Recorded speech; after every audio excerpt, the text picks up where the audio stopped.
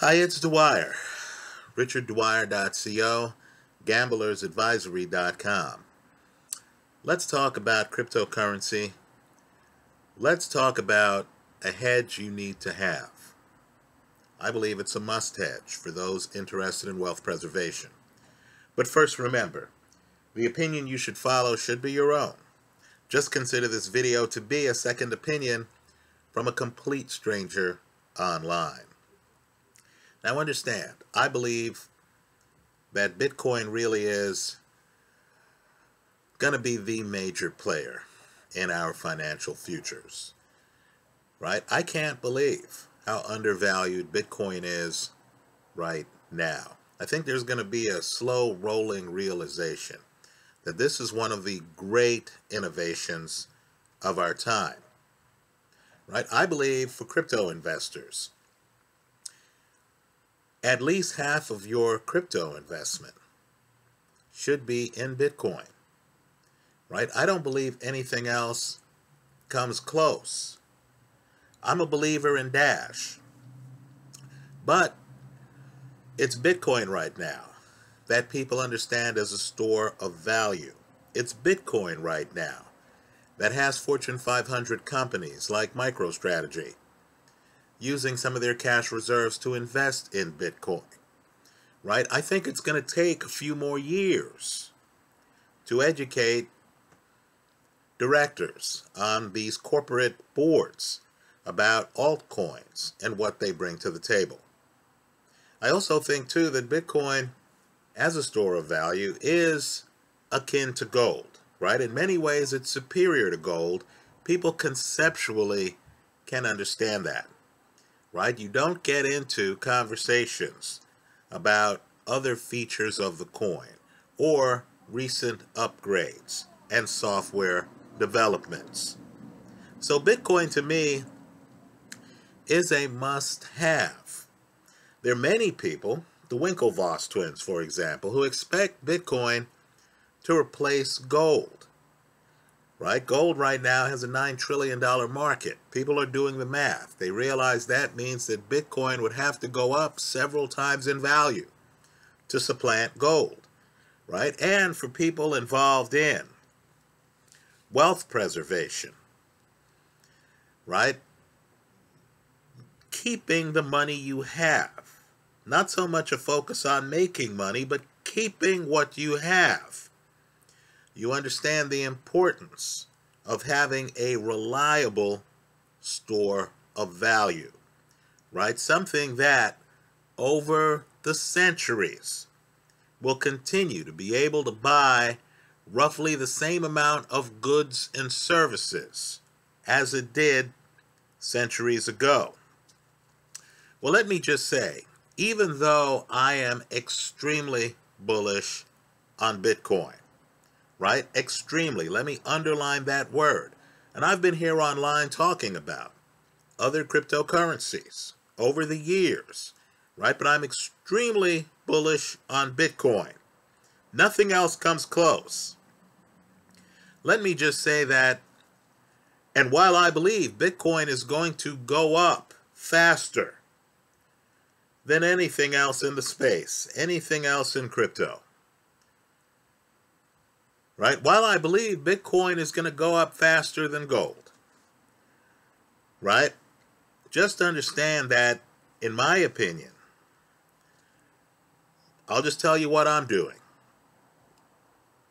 While I have some Bitcoin and am adding to that, I'm also adding to the gold I have. Understand, gold will always have a very important role. Let me repeat that. Gold will always have a very important role. If you listen to the Winklevoss twins, you would assume that Bitcoin is going to blow gold out of the water and then gold's going to drop in value and fall off by the side of the road, right? Be more about jewelry than anything else. The truth to me is very different than that. Because understand, There's an elephant in the room. It's in the room now.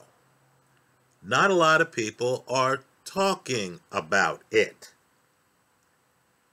And that's quantum computing. Now, China recently had a breakthrough, at least according to their official release. They had a breakthrough in quantum computing that now gives them quantum computing supremacy. Right? Well, I want people to understand, especially millennials who might not realize the value of gold, that barbarous relic. Right? I want people to understand that as great, and it is magnificent, as the hash rate for Bitcoin is, as hard as it is to break Bitcoin, just understand quantum computing poses a threat. Every breakthrough in quantum computing increases the risk.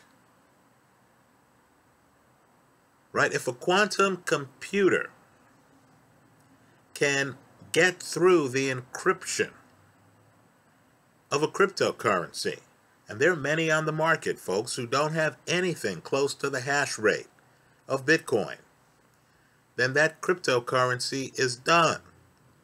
Understand, there's several legendary investors. I'll name one, Jim Rogers. They understand the threat that Bitcoin poses to, we'll call it the legacy finance central bank system. Right? Understand, Bitcoin is going to obviate a lot of central banks. So there's going to be blowback from the empire. Right? The empire, to quote Star Wars, is going to strike back.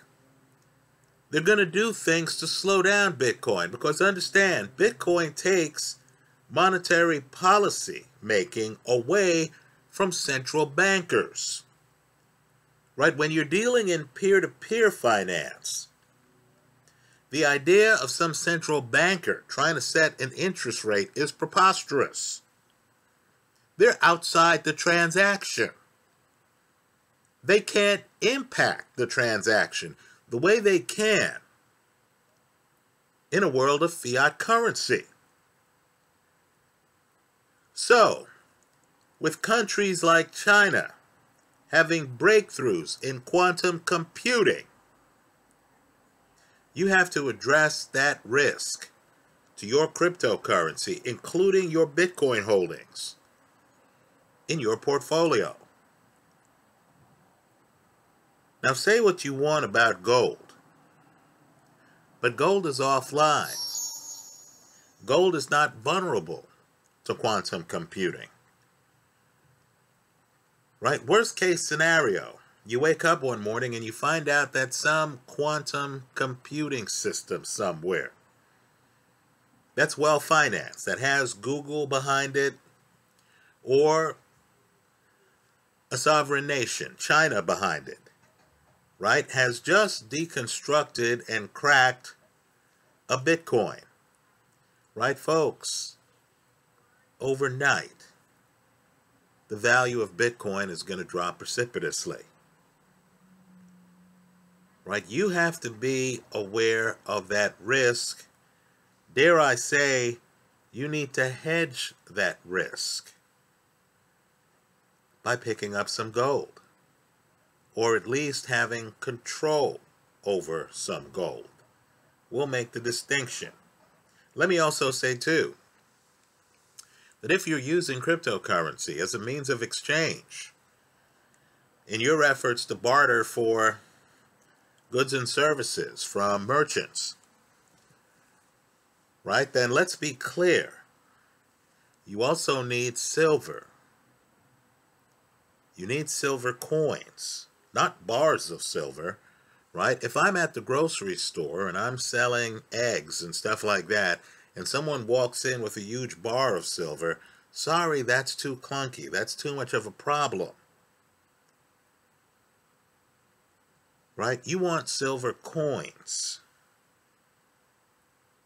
The best way to own precious metals is to have the precious metals in a form where you could actually use the precious metals if push comes to shove to buy goods and services. Right? The problem with the gold coin, quite frankly, is if I have a 1-ounce coin, then I have $1,800. That's too complicated to use at a Starbucks to get a cup of coffee. Right? That's too much change to be dealing with. Understand, you're in precious metals to get out of fiat currency. The last thing you want is to use a gold coin at a Starbucks. Let's say the currency's dead all over the place and merchants go back to sound money and start accepting precious metals. Right? The last thing you want is to use a gold coin at a Starbucks and then to get roughly $1,800 worth of fiat currency back. That's depreciating as you walk out the door of the Starbucks. What you want is a silver coin, right? That's worth maybe $24 or something like that right now, that you can use as a means of exchange in everyday transactions. Right? You go to the gas station, you fill up, you give them one silver coin. And so my point is simply this. Look, I believe Bitcoin is going to appreciate in value faster than gold and silver. I do. But I believe you need to own gold, especially, and silver as part of your portfolio. If prices are messed up short term and people are abandoning gold and silver, and you're able to pick it up dirt cheap because Bitcoin's taken off, maybe Ethereum's taken off. My point to you is, even as you see Bitcoin and Ethereum taking off 2x, 4x, 6x, going exponential, I believe the prudent investor, no matter how disfavored, and I'm serious about this, no matter how disfavored gold is, because understand, what you're really doing is purchasing the scarcity. No matter how disfavored gold is, no matter how ridiculous the press is, and understand, the press is usually behind innovation. They're late to the party, continually. Right? No matter how many stories are in the press from well-meaning people like the Winklevoss twins, saying gold is done, Bitcoin has replaced gold. In my opinion, you need to pick up some gold and silver to offset the risk of quantum computing. Right? Understand, what you're trying to do is to preserve wealth. If quantum computing succeeds in breaking the encryption of Bitcoin, you need to have a portion of your wealth that's sound money, that's not at risk of quantum computing breakthroughs. Today, that's gold and silver. I got news for you folks. Tomorrow, it's going to be gold and silver. 10 years from now, 20 years from now, 30 years from now, it's going to be gold and silver. Right? I'm not saying to avoid Bitcoin. Not at all.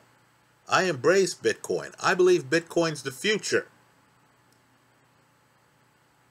But if you want to preserve your wealth, you need to have some gold and some silver. Let's talk about power over gold now. Let's say that you know American history and you're concerned that the government is going to take your gold.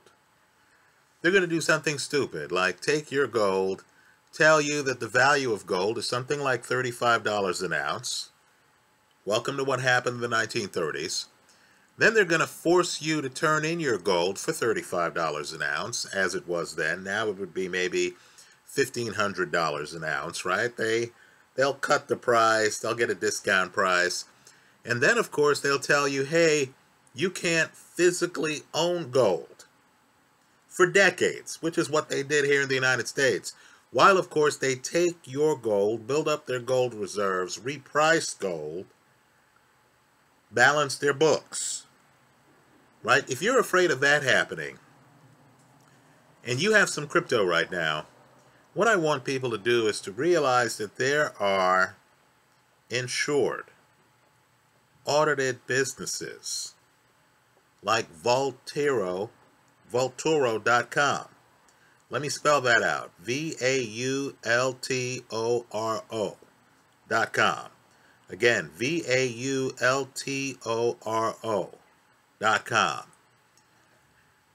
Where you can actually exchange Bitcoin for gold that's held in Switzerland, that's audited, that's insured, that if you demand your gold, they'll send it to you.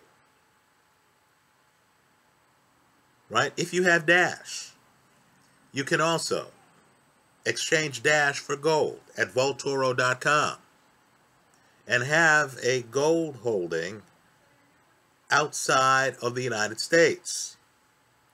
Now, let me just say, bluntly, this isn't as preferable as having the gold yourself. In other words, it requires a lot of trust that you don't have to have if you have your gold. If you bought gold coins off of sdbullion.com, for example, and they sent you gold, well, guess what? You have the gold. I'll agree, this requires trust. But I need for people to understand that if your concern is that the local government is going to confiscate your gold, or is going to turn you into a criminal if you don't disclose your gold holdings, right? If that's your concern, then understand companies like Vaultoro.com are an option, right? So think this through. I'm all for the Bitcoin community being excited about Bitcoin. I'm excited about Bitcoin. But just understand, any time you're dealing with a digital asset, encryption becomes an issue. And in this world of fast-moving technology, where the speed of quantum computers has now led to an international race to outdo prior computers. And that race, of course, involving some of the most tech-savvy companies on the planet, Google, for example, and some of the most tech-savvy countries on the planet, China. In that kind of race, where you understand that a quantum computer might be able today to get through the encryption of many cryptocurrencies. Understand, these cryptocurrencies can't survive 51% attacks.